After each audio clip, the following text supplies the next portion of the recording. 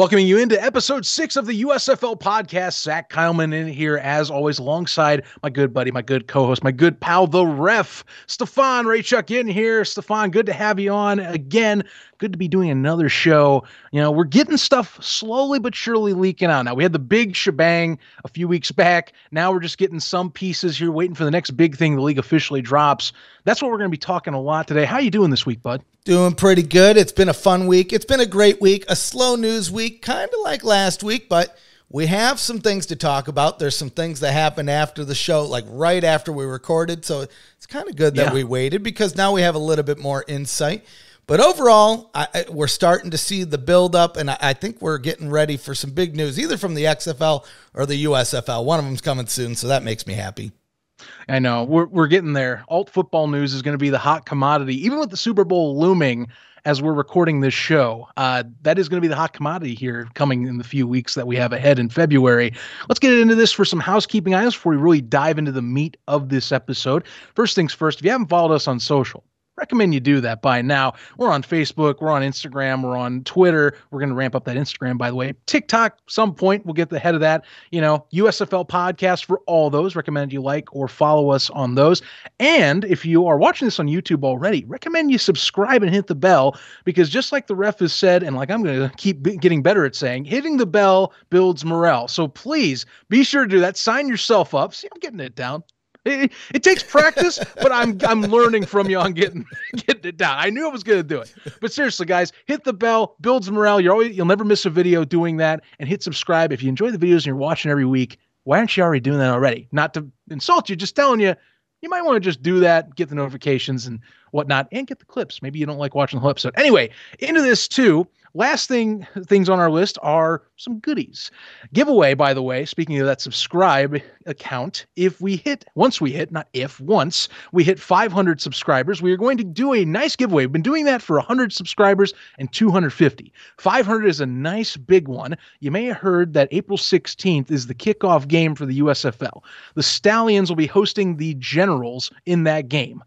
We are going to give away 2 tickets to that game and merchandise of your choice, a hat or a t-shirt of the USFL's choosing, which, by the way, some new merch might be coming soon. We'll talk about that on this show. So that might be part of your get together. Recommend you hit the subscribe count so you can be part of that. You got to do that. And also check out our Discord. That's the other way you can get on and be part of this group as well. Please check out those. That's Pro Football's Discord too. And finally, if you're interested in any retro gear, say you can't find what you like on the USFL shop, here's the deal. We got a great offer with our buddies over at Royal Retros. These guys do an excellent job with a lot of older alternative football league merchandise. They build and customize this stuff themselves. Go over to their website, royalretros.com. Check out with whatever merchandise you like and use the promo code USFL podcast. Again, that is USFL podcast in the promo code section. Save 10% off your entire order. Sign it up. I'm just saying. That's fun. Hey, got to get it all out of the way. I mean, I might have to use that promo code myself. I'm not gonna lie. I got some things bookmarked. It's gonna happen soon. You know, I have a regular life, paychecks got to line up. You know what I'm saying? I got items. I'm with you. I'm with you. They don't have Blitz items on the shop. I'm going to get myself a Chicago Blitz shirt or something. It's going to happen. I'm just telling you. There we go. It's going to happen. Hey, let's get into this. Before we jump into it, actually, one thing. Sorry. This is what I do, Zach. I'm sorry. And everybody at home, you're going to get used to this. I hijacked the show. I send things off the rails. One thing I do want to mention, I do want to talk about spring stock one more time real quick before we jump into this. Thank you. Thank you very much for pausing me on that. That is very true. So, again, beyond winning 2 tickets, if you're the lucky subscriber, spring stock, you can come hang out with us.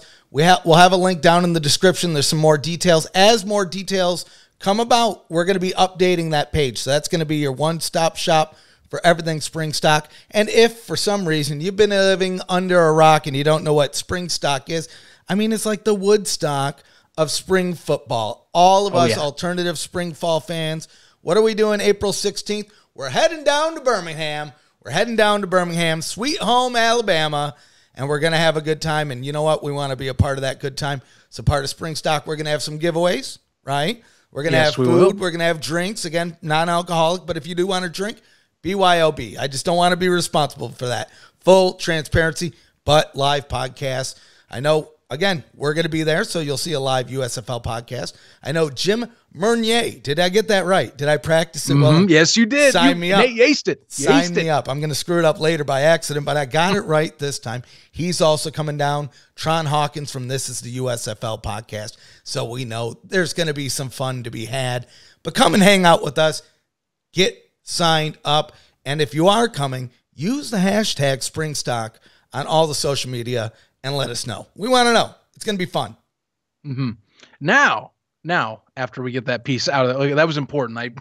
Good stoppage there. Now we resume play. Let's get into some details for news this week, or stuff really as we kick off, things that we got that hit our newswire as we were recording last week. So we had a little birdie kind of drop a bunch of stuff on the pay structure as well as other behind-the-scenes elements of the contracts for USFL players. Insider Mike Mitchell on Twitter dropped a lot of nuggets. I'm just saying a gold mine of nuggets for people that were really wanting to know what is going on. How does this all work? So here's the deal. We're going to go through this whole pay structure, some possibilities for pay, what practice squad and standard active roster players are going to look like, and a few elements of the contracts and handbook that I don't know. We have some points on. Let's just do the pay structure first. So details for USFL player contracts are as follows. So we'll start with training camp. Training camp has a specific pay scale per week. So starting March 21st, they are going to have a $600 per week pay for anyone that is in training camp at that time. That's any of the players that are drafted from the player selection, that get on those rosters and then make it through that roughly month period. Every week they're going to get $600 a week. Once they get to actual in pay, practice squad players will make $1,500 a week. Active roster players, $4,500 a week. Now, these are some bases. We don't know, for example, specialty players or quarterback ratings yet. We're talking like base ratings for guys that are just on the roster. Mm-hmm. So we don't know any specialty things. We know bonuses, by the way. Here's some bonus nuggets. Bonuses, for example, $850 per regular season or playoff win, and that's for both practice and active roster members. Championship winning players. Now, the team that wins the championship, all their players on the active roster get a $10,000 bonus dropped right into the bucket. Dude, and that's pretty sweet. Winning. Yeah. that is pretty nice. Considering that if we're talking 10-week total without wins for example, active roster, it's 4,500, and that's without some certain things removed. Mm-hmm. So you're instantly dropping in, off the top of my head, a little under a fourth of your salary is coming in all of a sudden if you win a championship.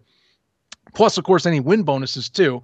Practice squad players will feel even better for that. They're making $1,500 if they're on all 10 weeks, and this is without wins as well. Now, that could change depending on injuries. Some might move up. Some could move down. 15,000 roster moves that happen. 15,000. Thank you very much. And that's 45,000 as well for active roster. Yes, got to keep that clarified too.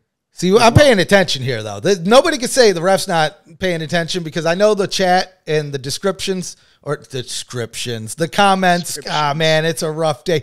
They're paying attention. So I'm there. I'm catching I'm the pitchfork and fire just detractor, if you will. I try to be the anti-magnet. Anyway, go on. You're like grading my paper right now. It's like, this is wrong. This is a spelling error. This is did you mean a different number? Like leaving those questions you see at the end when you get the paper back, half check mark.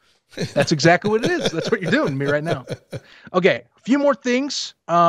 Max possible salary. So this is with all win bonuses. Say you win the entire season, undefeated, you go through the championship, and we haven't taken out any money from said items we're going to talk in a second.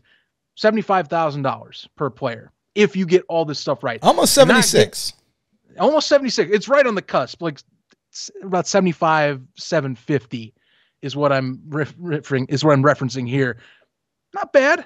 Again, some things we'll talk in a second, but not bad whatsoever. And think of this too. This is again in the chance that we have an undefeated team. Possible. This is for roughly 6 months of work. Mm-hmm. A little bit less, right? I mean, that's not bad at all. Not bad at all. For most people, they could definitely live off. Yes, absolutely. Absolutely. That is pretty good if you are one of the best in the league, and we'll get our glimpses of that here in about under 2 weeks here. Kind of sneaking up on us with that draft. 12 days as I'm looking at this right now. Close. We'll know soon. Some other contract details. Contracts begin when signed and ends when either blank happens. Here, there's 3 scenarios of how this can end. Players not drafted. So contracts are being signed currently by some. That's not meaning you're guaranteed to be on a roster. So that's just saying you agree to the terms of the said contract they're giving you. So you have to still be drafted. They still have to pick you up during the player selections on the 22nd or 23rd. That is of course, to be determined. But it's saying if you get drafted, you're already ready to go. You understand what you're being kind of buckled into. Now, in season, if a player's cut, contract ends instantly. So you don't have to worry about anything with like extending past a year.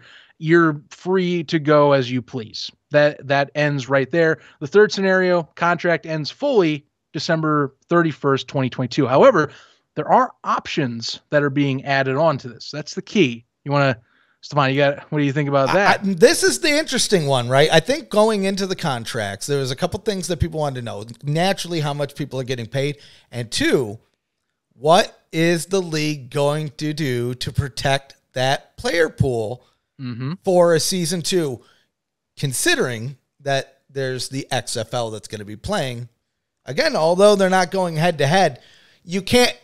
There's a very unlikely situation where you're going to see a guy playing both in the same season, right? You're not going to see a guy play February to April and then April to July in the USFL. I mean, contractually, they're not going to let him, and we're starting to see that here. Oh, yeah, non-competes are coming into order, funny enough. And it's funny, that's not even the only, like the USFL, the XFL, and funny enough, the FCF, I have learned, all 3 of those have non-competes with each other. Or at least, sorry, the USFL and the FCF do. I can't confirm the XFL, and I'm not going to do that right now. Right. But it's reasonable to assume, I'm going to throw a slight speculation zone in here. It is reasonable to assume that you will see a non-compete probably between the 2 leagues that are competing each other. Daryl Moose Johnston has said himself, I'm looking forward to competing with the XFL. It is prime competition. They will be fighting for players, much like the CFL, actually, because funny enough, even the USFL will not let you go to the CFL. You are only allowed to jump to the NFL. Right. So they look at that as competition as well. Fair enough. It's all spring football. That player pool is looking to play in that similar time frame. And that is part of that deal as well, too. Other tidbits. Let's see here. They'll get extensive health insurance through 2023. So those that were asking questions about that is a checkbox mark off. Well, and the nice thing about that, and this is an interesting, right? So if they sign the option, right? If they sign the extension, so they're going to know by April 30th if the league is interested in extending them. Regardless if they stay on or not, they keep that health insurance through 2023 if they sign the extension. That is nice. Right. And so if they get cut, they're going to get that health care. I mean, I like that. It's a clean move. I mean, the security blanket, health insurance that's one thing, people, you want to be protected for the inevitable, especially in a high risk job like the USFL. Right. And especially if your season ends because of a severe injury, like you tear an ACL, or you break a bone or something, a freak accident on the field, it's good to have that peace of mind as you are recovering through the rest of the year. Because ACLs, you definitely you're done. You have to be sitting out and rehabbing at that point. You don't want to be a Mike Bercovici, which is not even his name, right? What is his? Is it Mike? It is. You were about to say Mark, weren't you? I don't even know. I was trying to say the wrong one, to be honest with you, just to get it. Did I say the right one by accident? It's Mike. It is Mike Bercovici. We got, obviously we've been saying him enough to where people are like, it's not Mark Bercovici, dude. No, I find that's hilarious. So you really were trying to say that wrong? I was, and that's funny. And then I got it right, and I was trying to say it right before, and I got it wrong. I guess that just welcome to my mind, I guess. Beautiful. Good moment. I love it. That's good. Well, congratulations. Yes, if you get jacked up like a Mike Bertkovici, and I seriously, I don't know how the heck we have gotten this far with getting this man's name on this show, but yeah, you want to have that covered up. That is a nice part that's added to this.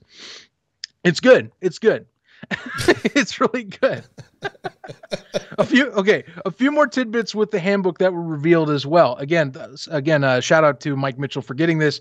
Conduct related issues. So we're talking like drug policy, name and likeness type of stuff. So first, name and likeness. If a player has any existing marketing, endorsement, sponsorship, or licensing agreements in place, they and their agents must disclose this for the league the time that they sign the contract. This is probably to some maybe a no-brainer, just have to let them know. Leagues kind of, we're talking players that aren't like NFL level all the time that are big time, but still it could happen. Right. You never know what there is.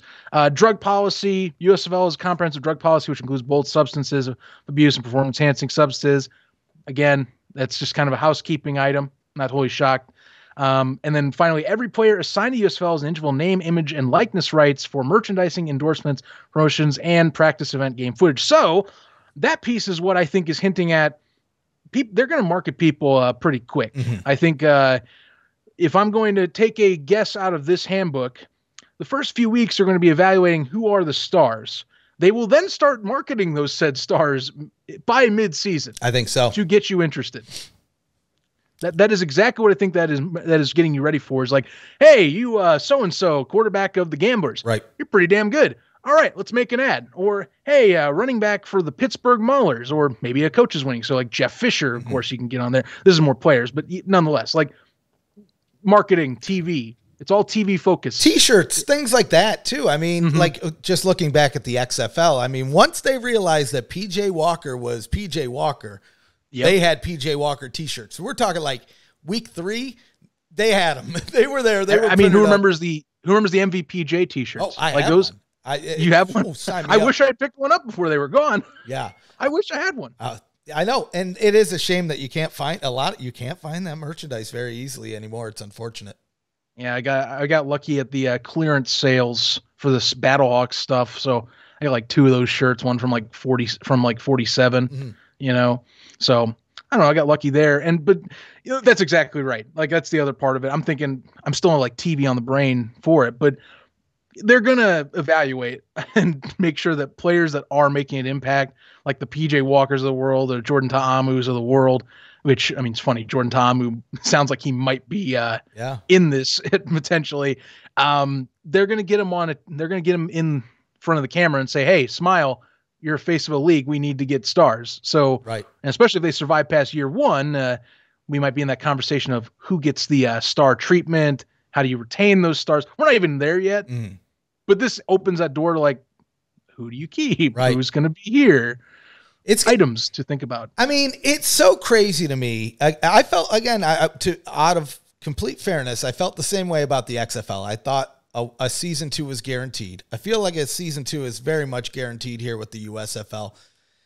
Again, circumstances always change. We saw what happened with the XFL, so I'm not saying 100%, but I mean, just hearing what the executives are saying, just because I don't think they're worth calling out its own spot here, but we saw a couple of Fox executives join Outkick 360 this week.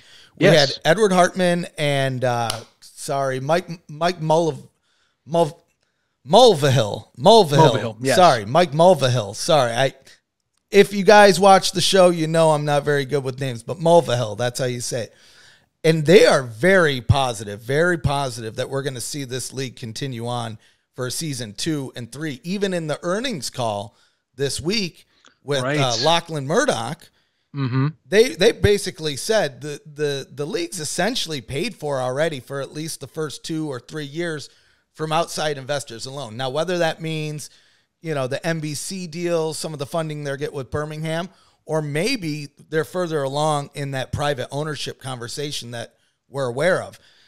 The one thing that really stands out from both of the executives' interviews this week is they both shared the same sentiment that they know that fans want more information, but they're doing it on their time because they want it to be right. Hey, they've been following that since the beginning, and we can sympathize. We stress. We want to hear it too. Right. Okay. I'll say it this week. I'm finally at that point where like, okay, I get it. I want to see a schedule now. All right. We've been a few weeks. It's time. We know the first game. The Super Bowl's coming up. If supposedly that Super Bowl ad is going to hit, which, hey, it hit the Clash last week. I'm telling you, man, that has to be happening. It feels right. It feels like it's going to happen. You know, Robert did not, of course, hint at that and didn't get the Clash one wrong. So reasonable to assume. Nonetheless, I would like a schedule too. I would like people that are casual fans, because there's this whole divide. We talk about this in Twitter or on our group chats. There's casual fans and there's diehard fans. Mm-hmm. Diehard fans like us, or those that watch this show, for the most part, they're wanting every nugget. Any scrap you can find, like we're talking on here, we're itching, clawing, and grabbing for it. Casual fans, they go for the big announcements. So like you see the USFL drop something, and then all of a sudden maybe, we know about it weeks earlier, and then Pro Football Talk drops it. And they're like, oh, now it's real. That's the type of people that we're worried about. Like, we get it. What about the people that might be tuning in that don't know about this yet or aren't following along with the stories and like crawling Google and doing all this stuff? Well, and exactly right. Exactly right, too, because, this is 2022.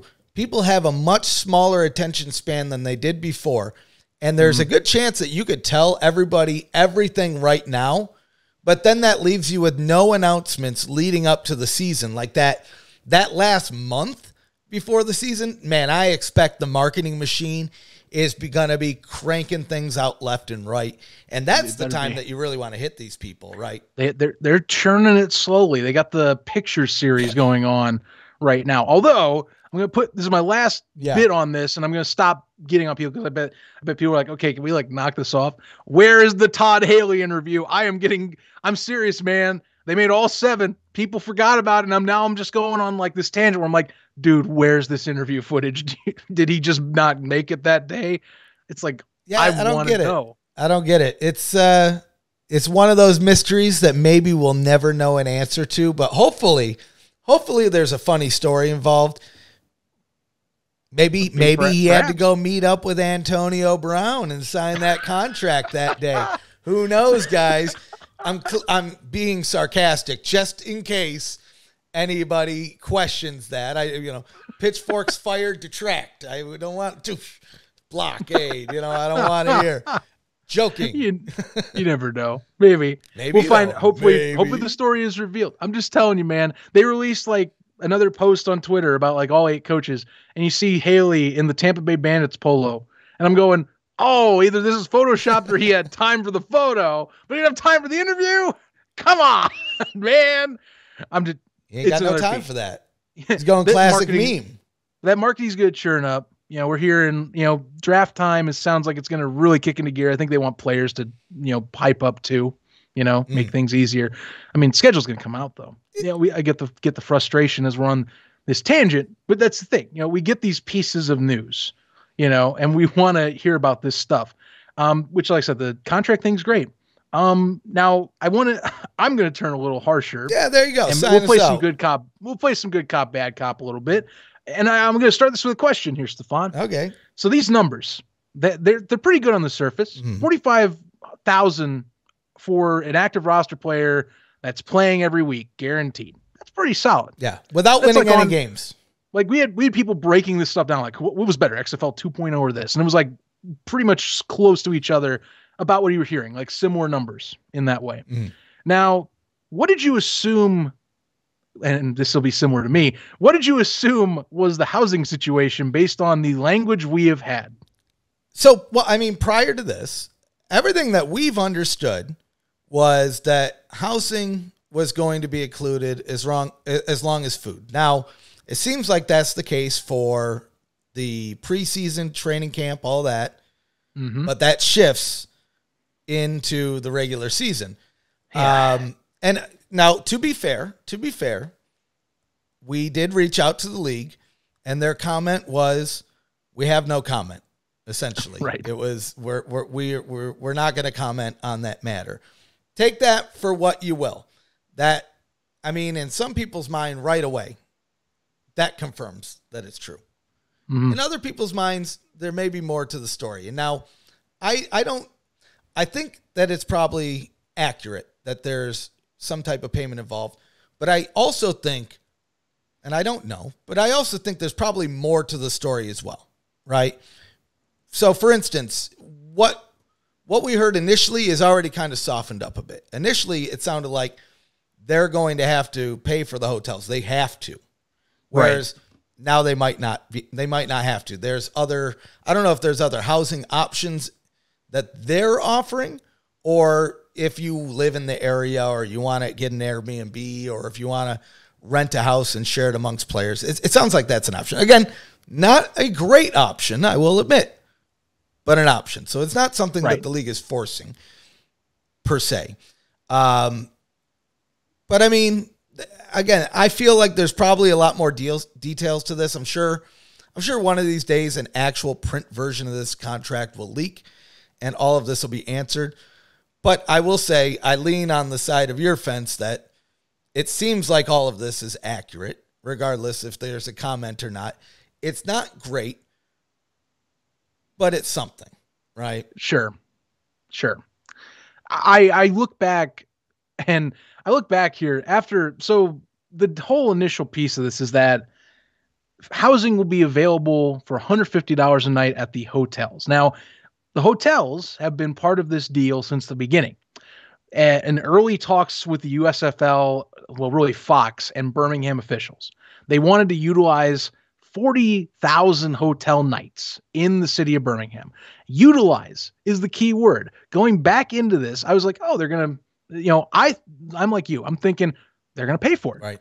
But much like how you've definitely taught me in the past and how I'm getting more keen to this, wording is very important. Utilize. That does not mean that they will be paying for it. That's not guaranteeing it will, and I know that there's still some stuff in the air, possibly. I'm definitely leaning on the side that it's on good faith that this is happening, but that wording makes me then go, oh, this is where the door was possibly left open here. So $150, right now the talk is $150 a night will be available as a rate for players without the incidentals. So no Wi-Fi or things like that is what's being discussed and what is supposedly leaked in this handbook as an option. And it sounded like options for other places that you're talking about are possibly available. That's great. My question would be, and this is more directed towards the city of Birmingham itself, as well as Fox, mostly Birmingham, how is getting a less guaranteed stream of revenue for your hotels the vital option here when you're making the players make this choice? Like, why not just have Fox do it outright? Like, just say, okay, we're buying these hotels. You get all your money here and the players get in, I kind of have a theory here, a speculation, if you will, speculation zone item. I like it. So let's look back at least the AAF. I won't say as much the XFL because their split was at least a little more amicable and it was understanding and there was money there to cut it off to a degree. There were some bankrupt issues that still didn't fully get resolved, I'll admit. But the AAF, one thing that was a problem for them, they were the ones on the hook for the hotels and they left players stranded. Yeah. Flat out. Right. And players then got the bill. So I'm not saying the USFL is bound to fail. And I don't think it will at all. I really don't think it will because they're doing financial savvy. But I think this move was made to put the burden of the hotels on the players so that if, say, DEFCON 5 hits and you have to hit the big red button to blow it all up, their hands are technically clean. Right. There's nothing on the hook because the contract says the players are paying for these rates. Right. We have this arrangement. The players are doing it. So that's what I think is on this. Instead of saying we're going to pay every night and do it that way, which I would rather have, by the way. Fox has the money. This isn't Reggie Fowler, like fly by night. All of a sudden, FTC's knocking on your door. This is Fox. Right. I wish. At the same time, though, these are the things. And again, I'm not saying I agree with it. That's a very important distinction. Put your pitchfork, fire away. But these are the types of things that are going to help ensure we see a season 2. Right. I don't like it. I don't like it. Yeah. But now here's the thing. Now it's a different game, right? You come back for season 2. Is it the same? Do you build upon what you have now? Because I think especially so when you start having these guys, and we're going to talk about this a little bit later, but potentially doing a little bit more travel between stadiums and things like that. I think it's a different game. I think you almost have to pay for stay. I mean, you can't be in a situation where a guy is in Tampa Bay and can't afford a hotel, right? Well, season 2, that's going to be a lot of extra questions, because if we're talking people that supposedly they're already looking at investors, and supposedly there's people that are having preliminary talks behind the scenes on getting teams out to their markets, yeah, that's a completely different thing. I am just enough okay with letting it slide if players have options to house themselves. Now what worries me there is if they say they get drafted and, Birmingham is in terms of the housing as the Verbo Airbnb market catches on. Generally, if they know traffic's going to be there, I hate to say it, prices jump. Right. That's the thing that worries me. And then the hotels have to be the option because it's technically subsidized a little bit. It's a rate that they agreed upon. So it's kind of stuck as flat. I think either way, I wish this wasn't the case, but again, my theory is that they're trying to be like, we're playing this safe. We're playing this to the vest and keeping the money where we have little loose ends as possible. If it happens to go wrong, if it happens to go sideways. Right. That's the only thing I can justify it being. Otherwise, I'm just sitting here and going, why do you not pay for this fully? Right. That's my whole mindset. That's it. That's the calmest way I can put it without being upset that this is a player rights thing. What are you doing? UFPA, get on this, you know what I'm saying? I will say this, there's always going to be some good with, some bad with the good. Always. This could be a lot worse. There could be a lot. You mentioned the AAF earlier. They were carting those guys across state lines because they had to skirt around the health insurance or the insurance laws in Florida. I was going to Georgia and all that. Yeah. So, this isn't that. I don't like it. I will deal with it as we move into season 2, hopefully season 3 and beyond. I think the expectations maybe get a little higher to say, well, come on now, because we're doing things that maybe other leagues haven't, right? Especially by then, considering expansion or whatever might happen. So that's my take on it. It ain't the greatest news. It ain't the worst news, right? It is by far the worst news. At least I'm not worrying about having a guy that owns a hockey team potentially coming in and saving the league after week 2, right? I don't have to worry about that. None of the executives are getting carted off for tax fraud. Shouldn't be a Tom Dundon scenario in this at all, because like I said, Fox is, for crying out loud, reporting better than they're getting gains in ad revenue right now. They're making money. This is a company that has the dough, right? So finances, again, not a problem. I think also this slides a little for me this year. And I'm saying slightly because of the fact that, they don't have competition in terms of, the XFL, which is going to be very prevalent next year. The CFL doesn't do paid housing. So in terms of outdoor markets and rivals, it's technically on par. Again, I just wish both of them did pay for housing, but I digress. And the only other thing you can compare this to is indoor and arena leagues, which do pay for apartment housing. That is the case. Funny, you talk with Jim Renier, and who's a massive Sharks fan. He knows they pay for a hotel in downtown Jacksonville, a whole level for the team to stay at. So this does happen in those leagues. Difference is, though, that's a standard in arena. Outdoor, it's not really. I guess that's the only way I can put it. It's just that it's in a hub. So you think it be that way. That's the last bit I got on this. I think this year you just have to deal with it as a fan. That's an element is in the back of your head. But next year it's going to be something they probably rethink if markets get moved to. You have competition that will be rivaling you probably on certain elements of what your contracts look like, with or without non-compete clauses.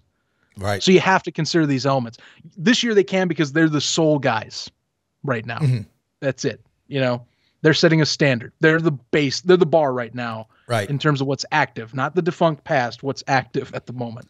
And I mean, and I think it is important to add, I don't think this is going to dissuade a lot of people from playing in the USFL. Clearly, it's going to stop some. We've seen a couple. Yes. I'm not going to mention it, but I think there's still a lot of guys that, I mean, it's their dream to either get back on the football field or get on it, you know, at least for the first time in a professional setting to kind of prove themselves. Again, I don't necessarily think that it should be this case, but I don't worry there from a pool standpoint either, right? I don't think we're gonna see a drastic dip because of this, but it gives us something to look forward to for the next year and the years beyond to see how they adjust, how they build, how they grow.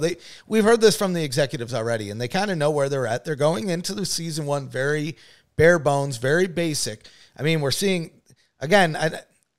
It's not the spring league because we're seeing so much more of a marketing machine behind it than we could even imagine for the spring league. Yes, it's a central hub, but I mean, we got some big name coaches. We got, I mean, quality names and logos. Cities are associated, things like that.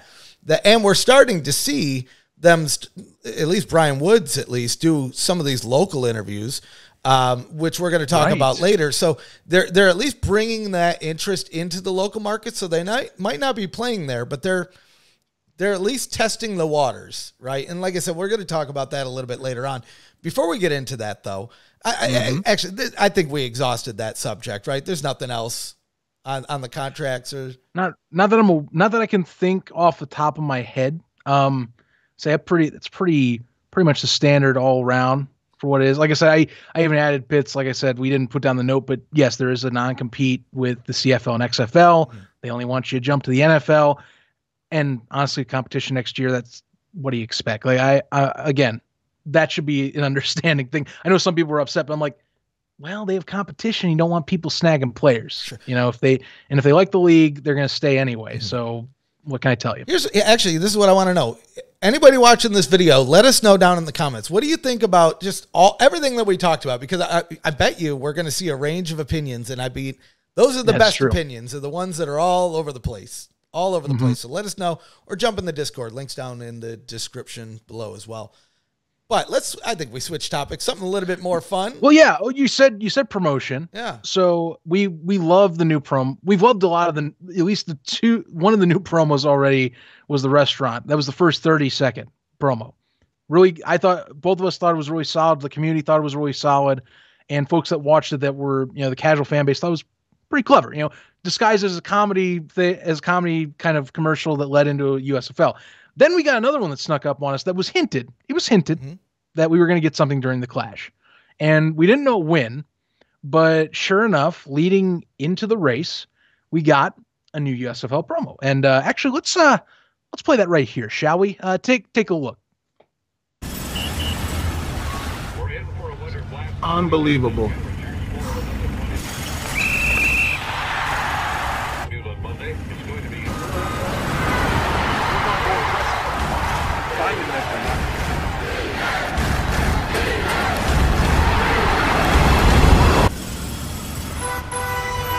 Hey. Huh? Need more football? The USFL coming this April. So a few things to take away. I think the big one stands out. We had the Gamblers in the first one. Now we got the Generals. At least preliminary uniform reveal. It feels like this is how they're teasing it, right? Again, if it wasn't for the Gamblers account last week with the first promo, putting the eyeballs, uniforms, tweeting that out, I'd say, oh, maybe not. It feels like they're teasing. Again, clearly they're not going to be game day jerseys. These are just mock-ups for the commercial. But I very much think that the design is going to be very much the same. Now, I will say I did love the fact of having the jacket out there, too. That was an interesting, I don't know if we ever saw one of those in the XFL, to be honest with you. I can't say. And I don't think you're going to see anything like that. Maybe in the rain. I mean, It's in Birmingham, so doesn't always get cold. It got cold this year. There's snow in Alabama, right? But I don't know if you'll get that in April. For sure. Nonetheless, kind of cool to see that, but it's a standard in the NFL. I mean, this was a fun promo, though. Again, similar to the restaurant, we had like the daydream situation going on. This time, rather than in a restaurant on a work meeting, something that we all hate, sitting in traffic, construction traffic. So beyond the uniforms, we saw a couple things going on. I think we saw one of the construction workers turn into a referee, which I was digging, And then additionally, I think we saw one of the signs, the traffic delay signs. It said defense, or something like that. Either way, I really love the artistic style of these. I don't know what like filter they use on the lens, but they have like they all feel like a USFL promo, right? Even the 10-second ones, all the way up to this, they have same kind of rhythm, look, feel, everything. And then looking at the 2 30-second promos, you can definitely tell there was a good team behind these. And again, I'm just hoping, even, you know what, I'll be happy if we get one of these two during the Super Bowl, but just seeing how seemingly on board NBC is with the USFL, I will be amazed if we don't see something. I really hope it's a new one. I really hope it's something promoting the simulcast, but I mean, we'll see. We beat that horse dead a million times now, but I bring it up anyway. I think everyone's bringing it up anymore because they want to know what's next. What's the next bit that they show off? And I thought this one was clever because like you're talking, they're starting to develop a brand, which is basically I wish I could watch a game right now, or I could be anywhere else, doing something. Mm-hmm. And so that's exactly what they're trying to propose here is like, hey, football's a great getaway. Right. Need some more, like, again, the tagline, need more football. That's what they've been using this entire time. It's like how it's also become the USFL's tagline, I think, kind of like how For the Love of Football was with the XFL. Mm-hmm.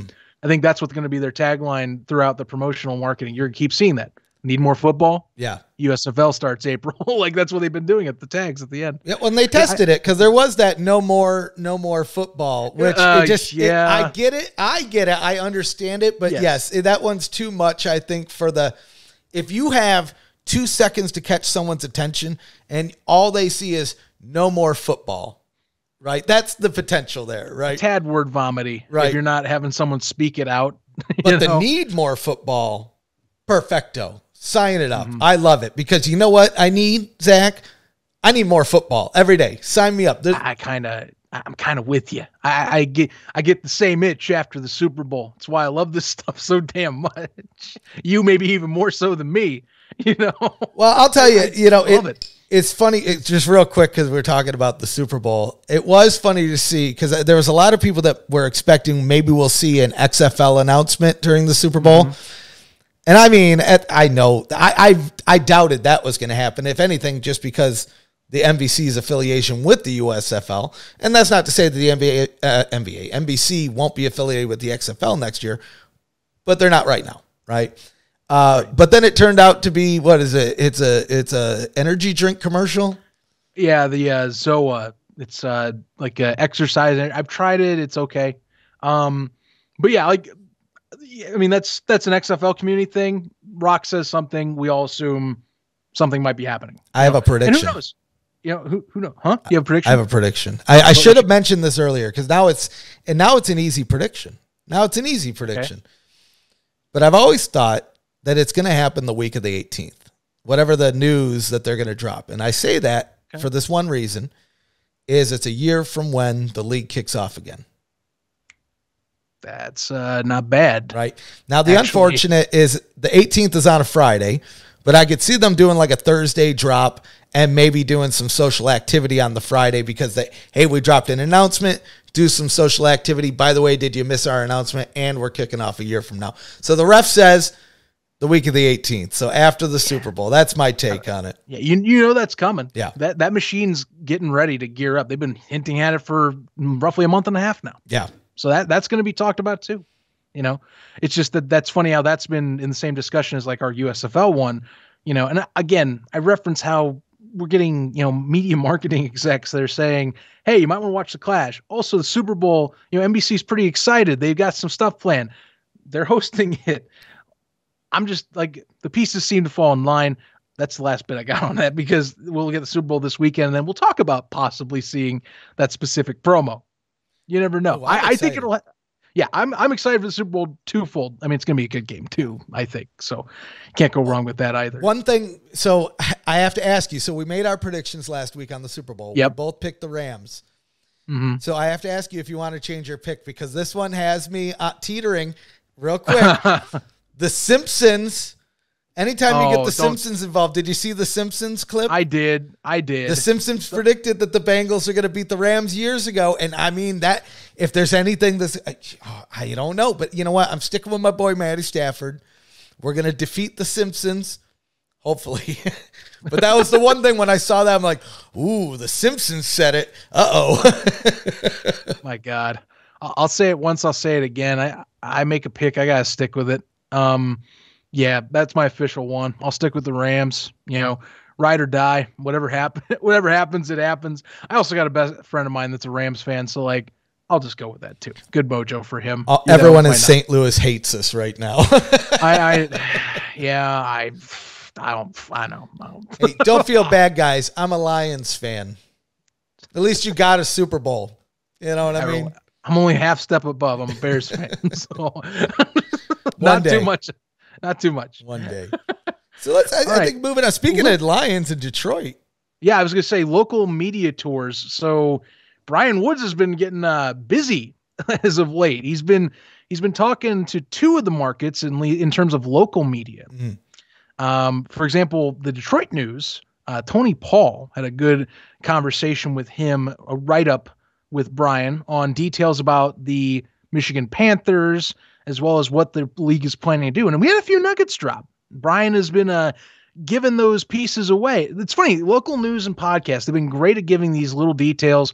Guys keep on working those angles and seeing what else falls from the tree, because that's kind of how it's been working out right now. So Brian, in this interview with Mr. Paul here, dropped a few things that kind of caught a lot of our eyes. So the goal is all teams, if they can, this is the best case scenario, all teams are in respective markets will be moved by 2023. That is the best case scenario. And there's talks.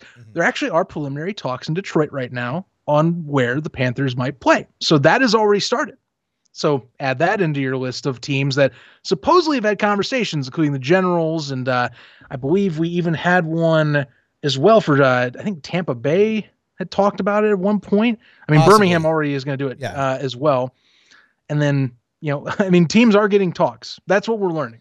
Which teams are getting talks. Which I will say, it is quite a surprise whether it happens or not. It is interesting that they are going at it with the approach that they want all of their teams in all the markets by next year, because it's always been ominously worded. Again, we're basing it off proposals that they had with the city. But, I mean, up until now, with their deal with Birmingham, we've always heard that the Birmingham could host as many as 4 next year, which has always led me to believe that, okay, it seems like what they might be trying to do is one central hub for the first year, 2 hubs for the second year, where maybe we get a northern hub and a southern hub where Birmingham sticks, and then we have a northern hub, and then we have the third year, everyone moves to their markets.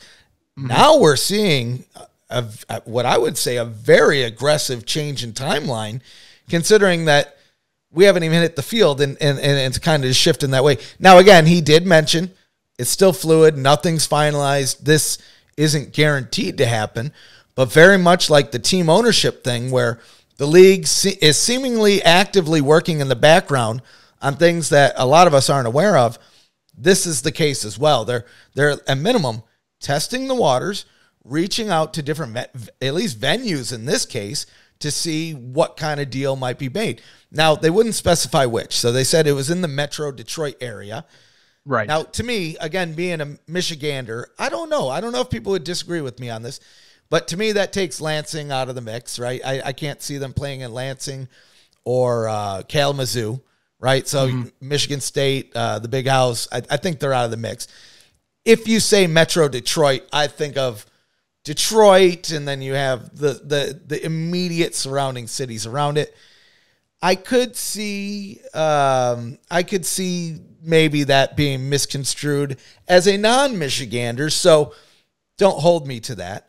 At the same time, It's very similar how I wouldn't want them. I didn't like the Guardians in MetLife. I really don't want to see them in Ford Field. They need to be in a dome, but I don't want to see them in Ford Field. And honestly, that might be the only choice in. And now this is kind of early because I don't see this is also partial why people think maybe Michigan's good here. So first off, Jeff Fisher's helped them blow up to be like the face of the league right now. They are far and away now. You talk USFL to anyone outside of like our circles, it's arguably quite common to say that Jeff Fisher, is in this. And so I think with that and like the Lions, I don't see being a threat in the NFL anytime soon or right now the way they are ever. Sorry to say, that's where I'm like a winner. They just find a place to play. Oh, for sure. And if it's in Detroit and people go, screw this, the Tigers also are still terrible. I'll go and watch a football game across the street. You know what I'm saying? Maybe I'm wrong. And I'll tell you this, if they keep it affordable, right? The money's the name of the game, man. And I'll tell you, if it follows the same type of pricing structure that we're seeing in Birmingham, $15 up to 3 kids under 15 for free, or $10. Sorry, did I say $10? Whatever. $10 up to 3 kids under 15 for free. I mean, that alone is probably going to get you a couple thousand people in Detroit. And I mean, it's just the fact. Even out here, I mean, anywhere really. I mean, look at the flipping the Harlem Globetrotters, right?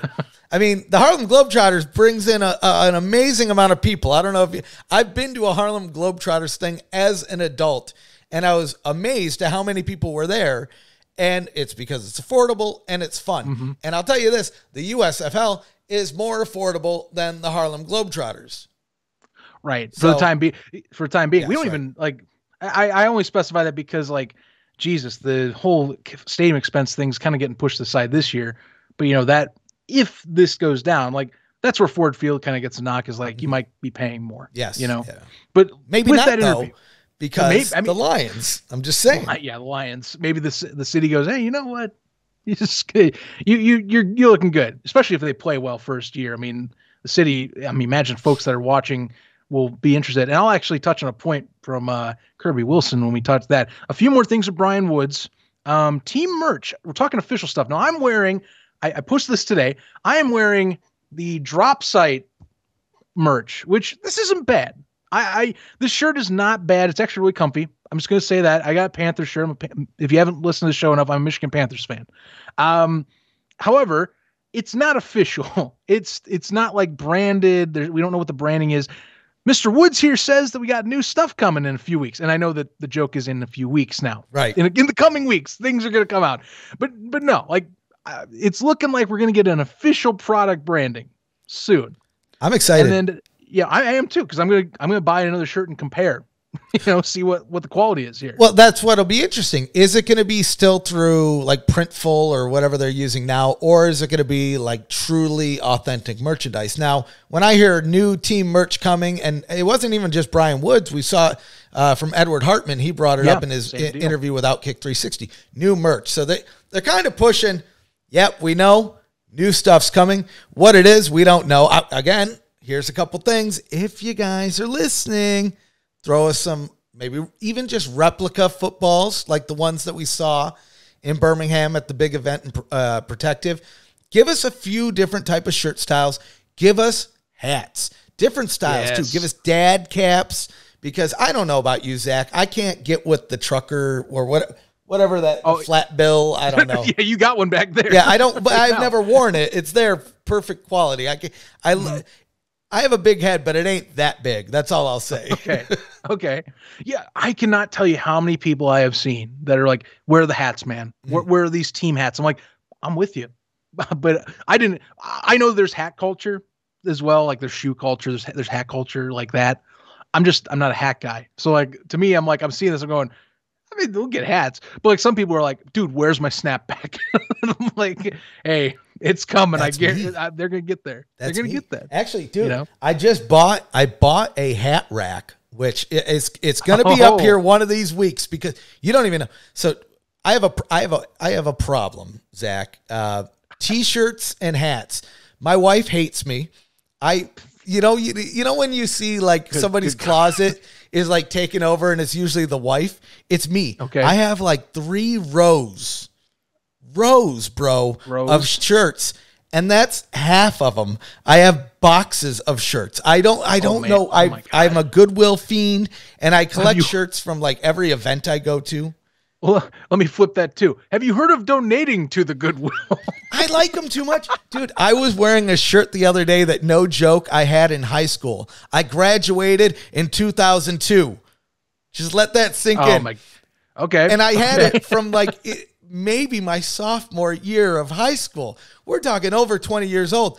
And my favorite, my wife hates, because I naturally, when you have shirts that old, some of them have holes in them. I lovingly refer to them as character. Now, I see what's going on here. Once these holes come in here, I don't do it. But if it's down by the waist, I mean, sign me up. I think this shirt has a bleach stain on it, and that is my favorite. If I get a bleach stain on something, it's like ascended to one of my favorite pieces of clothing. And I'm not a slob. I think it's a fashion statement. I'm like a fashionable slob, like fashionably late. Like, okay, I know there's a stain, and I actively chose to still wear it. I'm not like the character. Yeah, I love it. So anyway, yeah, you sound like the variant of like a person that's like, Chuck's got to have the dirt on them, otherwise they're not like clean Chucks don't look good. Right. I'm the same guy where I'm like I like a little dirt, but I don't like everything's on there. Right. I get what you're doing. Hey, you know what? You do you. I'm going to go buy. Eventually, though, you'll get your cap, your gambler's cap. I'm excited. You're going to be getting. Yeah, soon enough, it's coming. Hopefully. I mean, you would think there's enough people that have said about hats. I mean, not guarantee. Got to stay. I think we'll get them before the end of the season, or before the beginning of the season, for sure. Whether it's going to be in this first drop, I don't know. But I imagine if they don't release anything during this, they're just like drop ship items. Which, funny enough, something I noticed when I bought the shirt, because I bought through PayPal and they still list it, and this was an idea from the Brian Woods tune-up phase. Mm-hmm. It says Spring League LLC when you buy the shirt from the drop site. So this is technically a Spring League shirt with the USFL. Rare. I'll say this though, like 3 years from now, that could be a collector's item, right? If the league's still around and once you get those weird collector scenes in there of well, that shirt was only made for 3 months before they even made official merchandise. I mean, that hat, that's going to be my $1 million ticket to retirement right there. All right. Final tidbits from Brian Woods as we get back on track to close out the show. Let's see here. Final thing that we got, player pool is now over 3,000 players, so it's getting bigger. However, there will be a cut down to 450 to 500 players at the draft. My thing is now, there sounds like that there will possibly be cut downs, which I was kind of thinking they might do cut downs anyway with training camp. So, I mean, sure, you can draft squarely the rosters, but if coaches are coaches, you never know. Competition is healthy to breed out the best in a player and to, get what you want out of them, proving they're ready to play. So you're going to see rosters, it looks like possibly the way Brian's mentioning it, that they're going to expand it. Mm-hmm. It's going to be bigger. At least in the lead up to the season, right? Because at least in the lead up, where the training camp, I think it at least gives them some wiggle room to cut some guys, trade some guys. I mean, it's going to be super interesting to see how these coaches build their teams too, right? Because there's no set, there's a set rules. You need a quarterback, clearly. I mean, you would think they were going to get a quarterback, but I mean, we might see run-heavy teams, pass-heavy teams, defense-heavy teams, right? Yeah. And it'll be interesting to see how they, how the draft is going to be structured. We've heard rumors, and I'm pretty certain it'll probably be similar to the XFL where it's in phases. But, boy, if it isn't, think of all the interesting little plays we could see where somebody really wants to stack a defense-heavy team, okay, I got some O-line guys. I get my quarterback, I get my running back, wide receiver, and just start stacking heavy on defense and start relying on the secondary guys that get left over for your remaining pieces. You could build like the team that nobody can score against. Right. Remember, ladies and gentlemen, these coaches act as GMs as well in a way, so they will have the power to execute trades as well. Each team will have a director of player personnel too, but the coaches technically will have the final say in a lot of these things. Stuff can happen, so you can also stock up, say a training camp item. A player is what you like to see. Maybe you missed out. Remember in the XFL, Luis Perez was on the Wildcats before he ended up on the Guardians. Right. So anything can happen before the season starts with that 3-week period. And again, I'm not surprised. Like, we're going to get to 45 a team, but it's a coaching element to see what you get in the early season. What else might come out, like in a late rounder, maybe he outplays the earlier rounder guy, and you just like the spunk from him a bit more. So that opens that possibility. Shout out again to Tony Paul from Detroit News there, getting that interview, getting some nuggets. Really appreciated the write-up on that. Good to hear from you. Another one that we got here from Tribe Live, we had a conversation from Kirby Wilson out there, another Pittsburgh outlet. We had some news outlets talking from also to Brian Woods, funny enough, about the Maulers this week, but also Wilson was on for a conversation as well with the folks over at Tribe Live. We got a little bit of nuggets for him. So we've heard of Bart Andrus's staff for some degree. We had him release about 4 people that he's getting in the process of signing or is already done at this point. Kirby has already hinted that he has one that's already on. Jaron Horton, who is the current, at least coming into the season, was the Connecticut defensive coordinator. He's related to Ray Horton, who has been a player, coach, and Super Bowl champion in both categories in his career. Won a Super Bowl in 1992 with the Dallas Cowboys and won 2 Super Bowls with his tenure as a secondary coach for the Pittsburgh Steelers. Jaron also was with the AAF. He was with the Legends, from what I have understood. And so he has that background with them going into kind of learning. Sounds like he's earlier into his coaching, in his coaching pedigree. Here he is, kind of another step in his career journey. So this is interesting too, because I had the same feeling about the XFL and even the spring league. So a lot of people, when we look at the spring leagues, they look at the players. This is the time for the players to get a shot to prove themselves. It is for coaches as well, right? Especially when you start looking at these secondary assistants, things of that level, right? This is Jaron's shot, right? And I mean, if you look at his career path, he's moved up pretty fast, right? It wasn't too long ago he was with the Legends and then with UConn and now moving into the USFL. I mean, he's having a nice progression here, and kind of what you mentioned, following in his father's footsteps, right? His father was a player. Moved into coaching. He was a player. Now he's moving into coaching. And I think these leagues are a great way for these guys to get some experience on the field. I mean, we've even seen it with broadcasters too, like Greg Olson. So, the spring leagues provide much more opportunity than just the players. And this proves it right here. And I mean, if the Maulers come out, and we were talking about strong defense, and they have a heck of a defense out there, this dude's made a name for himself just from one small career change. Yeah. Re-stressing, it is a Trib Live, not Tribe Live. It's based on Tribune Review, to clarify that on the source, and that's from Tim Benz over there. But yes, Jaron does. This is a step, and this is something like we talked about, and I know Pep Hamilton was already kind of established before he went to the XFL, but people are obsessed that watched Pep Hamilton coach the Defenders. They are obsessed with this guy getting a head coaching job or coming back to the league or getting a next step in his career path. I mean, these are the guys we live for, seeing these teams. So, Kirby Wilson's his own story in that regard because he's never been a head coach. In his 36-year tenure in the NFL, he's gotten his chance. And actually, with this conversation he had with Tim Benz and also via the segment he had for the Breakfast with Benz podcast, similar deal. He's just very appreciative. Sounds like a humble guy that is ready to take his chances with this opportunity. And he gets to play. I mean, funny enough, he gets to be in the league alongside a former staff member in Todd Haley. Right. So kind of ironic how that worked out as well. He actually got asked about that in that interview segment on his relationship. He actually stated, I'm not direct quote, but in a way he goes, We might have had disagreements in the facility, but on field, it was all football. He's a good coach. He's a good guy to be around with in terms of football knowledge. So, Well, that's good. Respectful words. I like that. Very humble, like I said, very humble and excited guy. I think Pittsburgh's going to be happy to see him. And you know what? He had a great quote. And this is a talk about the league we have here, is how do you get the local market to buy into your team? And actually, Tim Benz asked this question to him on the podcast. He said, how are you going to get Pittsburgh natives to buy into a team that's playing in Birmingham? And he said it best.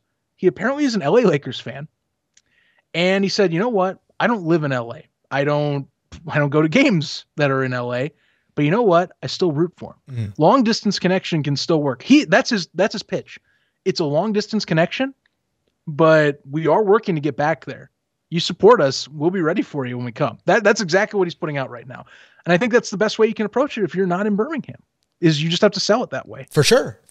And again, it is nice to see that they're starting to talk at least to the local outlets, because again, it builds that awareness to those. Yeah, you might not be able to go see the team play that year in person, but you can watch them on TV and hopefully build that anticipation, hopefully year 2.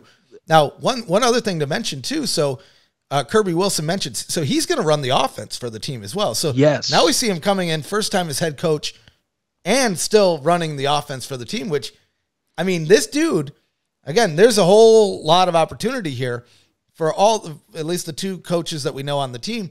If they're good, strong defense and strong offense, these dudes are set. They just made names for themselves. I mean, not that we don't know them already, but again, to maybe that more casual audience.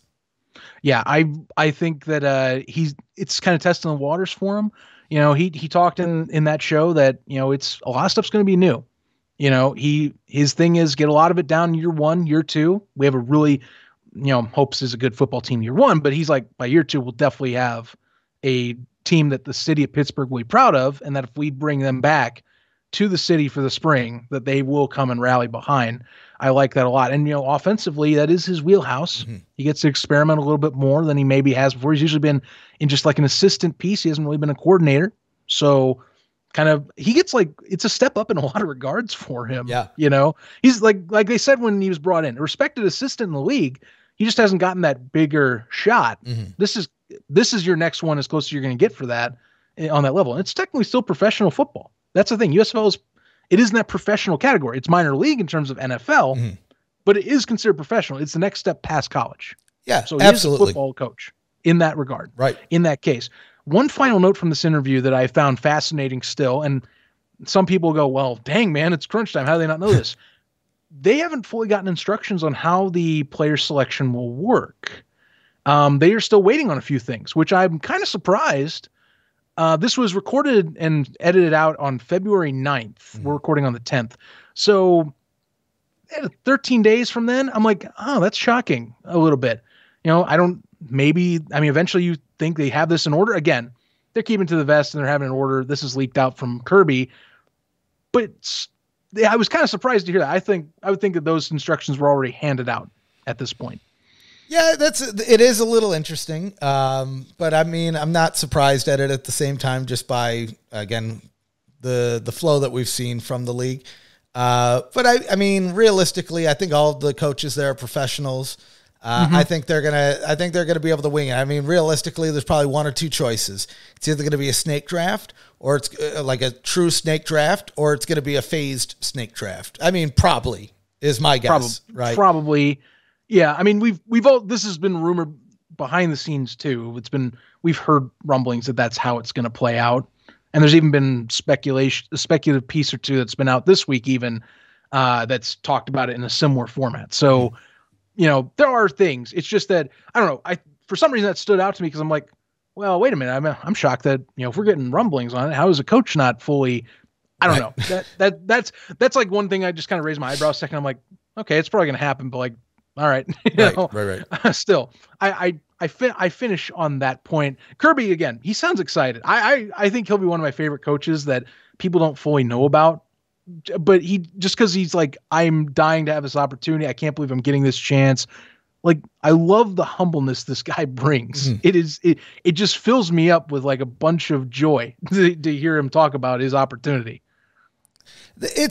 All around the league, now that we're seeing more of these, now that we know the coaches, we're hearing and seeing more of the coaches just via social media, right? We saw a couple different campaigns this week. Like you mentioned earlier, no Todd Haley shirt reveal, but we saw ones from the rest of the coaches. We saw them drawing the logos.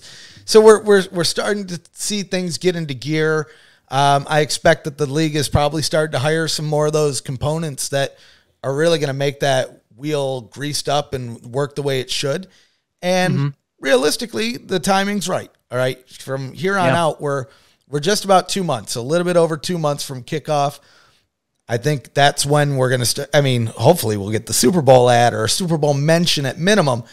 But in that last month and a half leading into the season, I think we're going to see some interesting plays, right? Because there is no football, but I think they're going to be advertising the league. So, Colin Cowherd, we heard the Herd, at least, our favorite show. He's going to be kind of the unofficial spokesman for the league. He's going to be covering the league a lot. So clearly we're going to be seeing a lot of news there, keeping people updated, getting probably new promos or runnings of the old promos. But I look beyond that, like, what are some of the big sporting events? The ones on Fox, I don't know off the top of my head because they don't run March Madness. That's all CBS and TBS, I believe.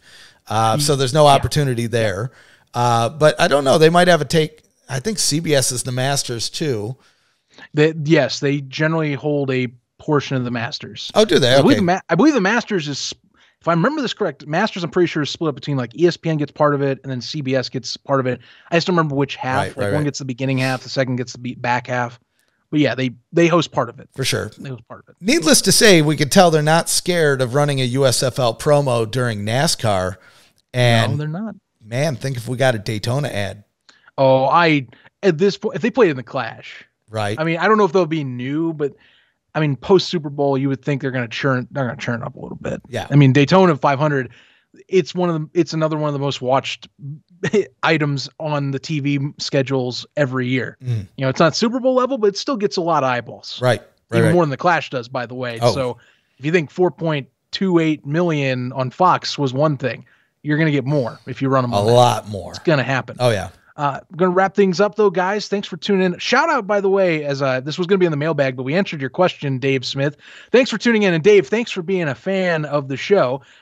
Folks, if you haven't gotten a chance yet to check out a few of his Facebook groups that I'm also in as well, me and Stefan interact with, recommend you do. Hit him up to join either USFL Birmingham Stallions fans 2022 or newly launched USFL New Orleans Breakers fans 2022. So he's helping to build some communities. Recommend you hit him up on Twitter or Facebook. He's a good dude, loves the league, and loves chatting it up with us. Thanks, Dave. I appreciate you talking with me and Stefan every week. We love getting fan interactions like yourself on there.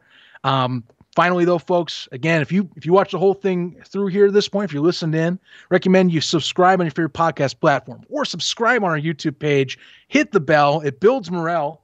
I'm just saying. You're going to feel good about it. You'll never miss a video from us. And check us out on social. And, USFL Podcast, Facebook, Twitter, Instagram. We'll get that TikTok. We got the stuff. One of these days. Accounts. We'll get the stuff up for you. And be sure to check out Spring Stock, any of the info on, of course, Pro Football Newsroom site. We'll have the link in the description for that too, if you're watching on YouTube. Folks, thanks a lot. Appreciate your time. Stefan, any last words for yourself, my good man? I don't think so. Sign you guys up for supporting us as much as you have. We're almost at 700 followers on Twitter. We're at 385 here, at least at the time of recording. Over here on YouTube, we're getting massive, way more listens than I ever thought we would on the audio version of the podcast. Just a little bit over a month. This is episode 6 right now. By the time this comes out tomorrow, I'm pretty confident, and maybe I'll smack myself for saying this, but we're less than 100 views away from hitting 10,000 views on YouTube. That's crazy. So I think by the time this comes out, we'll hit it. That's crazy. Yeah. 6 weeks? You guys have been awesome. That's my final word here. You guys have been great. I love this community so far. Just keep on building it. Sign you guys up. Until next time, guys, thanks for tuning in. Episode 7 will come next week. Hopefully we hear about a USFL promo that does air during the Super Bowl. Stay tuned, folks. Have a good one.